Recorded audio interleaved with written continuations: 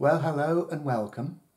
This video is about the stop labelling system for Hauptwerk, which I've been working on for just over a year, and it is now fully ready and fully functioning, and has been so for a while in my own Opus 2 organ.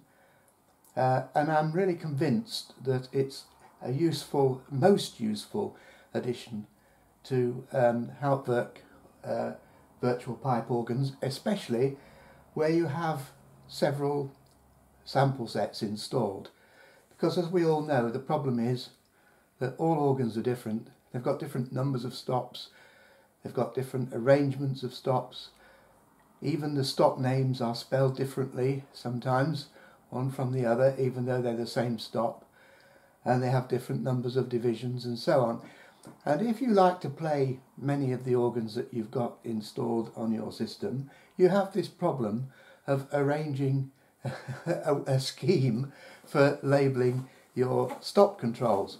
Well, honestly, this system solves that problem completely, because it's capable of outputting text onto small electronic labels. They are small, but they're very readily legible, just as soon as the organ concerned has loaded. Now, I produced some booklets some time ago about the construction of these stop label projects, but I've actually decided that that wasn't the best way to introduce people to the concept and introduce people to the project. So I've changed tack, and what I've done now is I've released this project as a core kit of components, 4 parts to the kit, 4 parts, and then in addition to that, all the other components that you need are described in detail.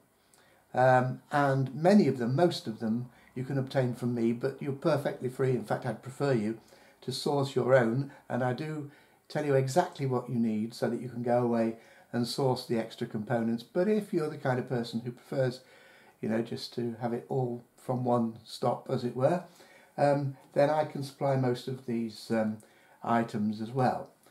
Now, this first part of the video introduces you to the core component kit, and the first part of the core component kit is the construction manual, which is here. Now, those of you who've purchased some of the booklets that I've done on this project will kind of think that looks the same as those, and it does from the outside, except it's clearly labelled that it's a core kit construction manual.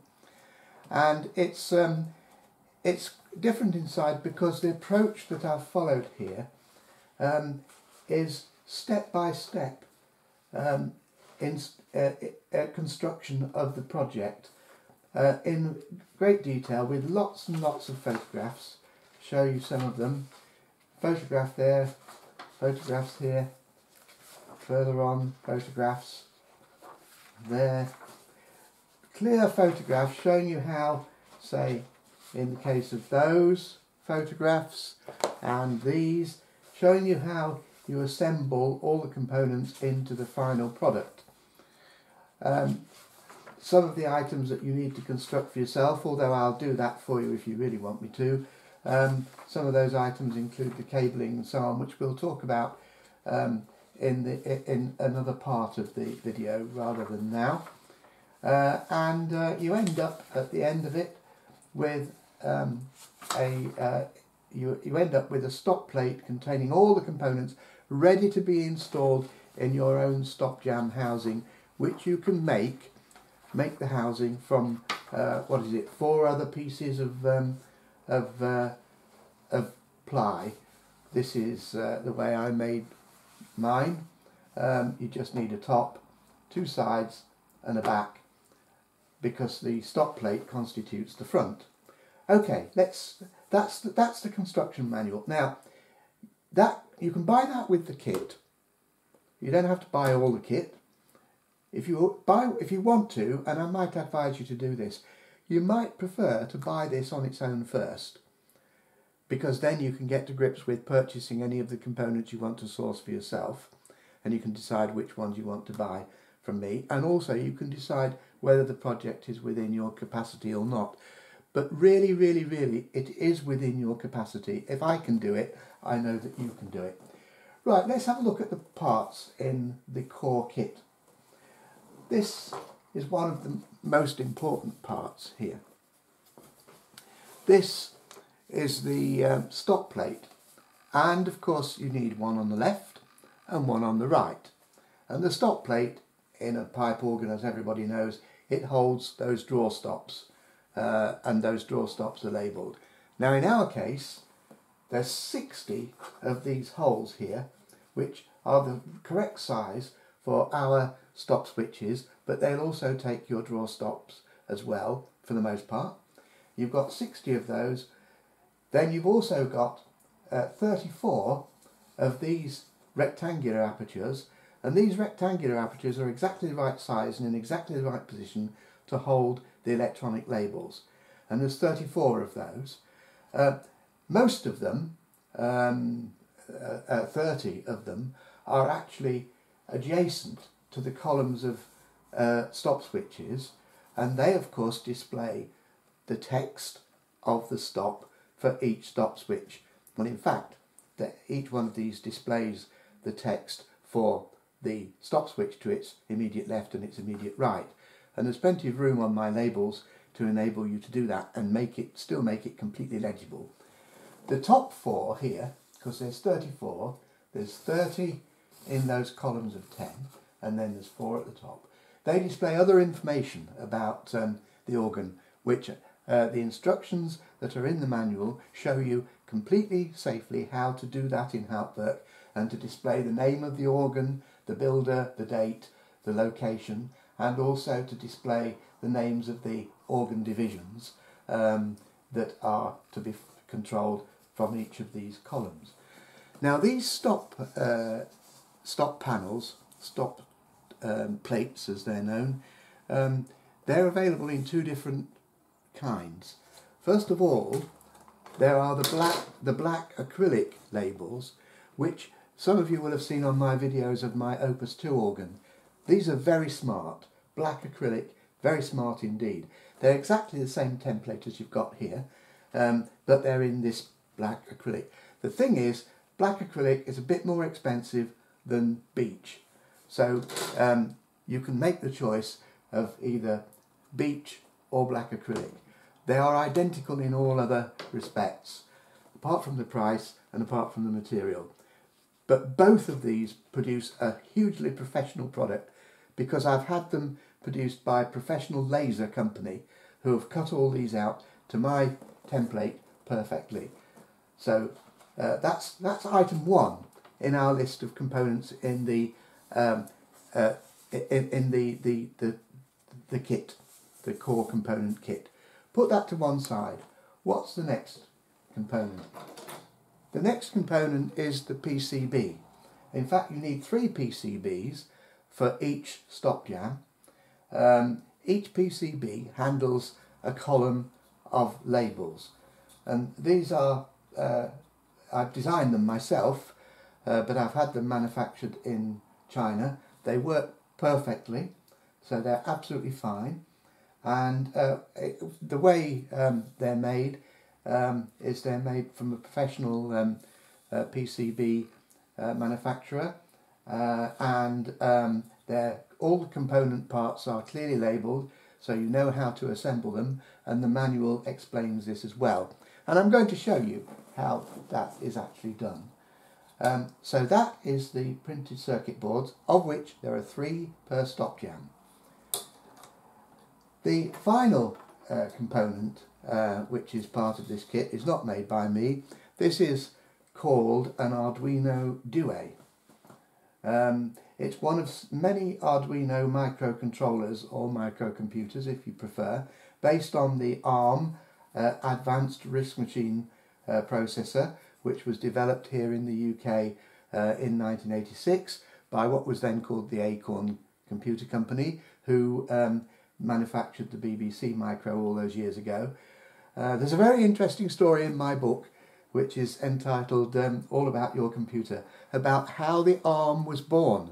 Now everybody knows now about ARMs being included in mobile telephones, tablets, every other kind of device, but I bet you don't know how they came into being. That story is in my book All About Your Computer. But this is not about my book All About Your Computer. This is about our stop labelling project, so we'll stick to that subject. Now the Arduino microcontroller, the Duo here, was chosen because it's got enough inputs and outputs. You can see all of these sockets here.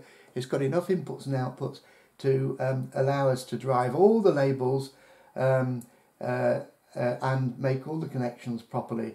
Not all the Arduino devices are suitable for that purpose. And also it has the second advantage which we need, which means that it supports USB MIDI, so that it can provide MIDI input and MIDI output to your main computer, which in the case of the inputs, the MIDI inputs are the MIDI messages, which is the stop text, right? And the output is the signal that must control the OLEDs, so that they receive the correct text. So that's the Arduino Duo. You can buy that from me, because the other component that is required as part of that is the software, and I've written the software myself. It's written in the C language. It comes built into the microcomputer when you buy the Arduino Duo, but if you would prefer to buy your own Arduino Duos, feel free, you can do that, because you may have them, you may already have used them. You can have your own and send them to me, and I will upload to the Arduino Duo, I will upload a copy of the software. You need one of those for each stop jam, so if you're building 2 stop jams, you need 2 of those, either from me ready, loaded with the software, or send me your own and I will load the software up for you.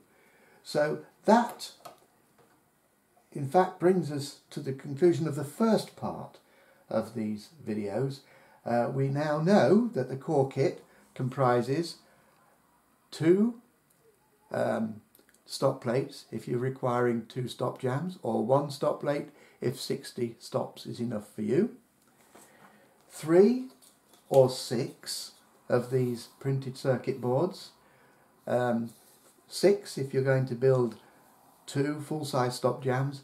There are ways in which you can cut the stop plates down and only have 40 stops and a more limited number of labels on there. But I don't really advocate that. You can do it if you really want to, but I don't quite advise that. But there you are. And then finally, third part of it all is that the Arduino Duo and the construction manual. So there we are.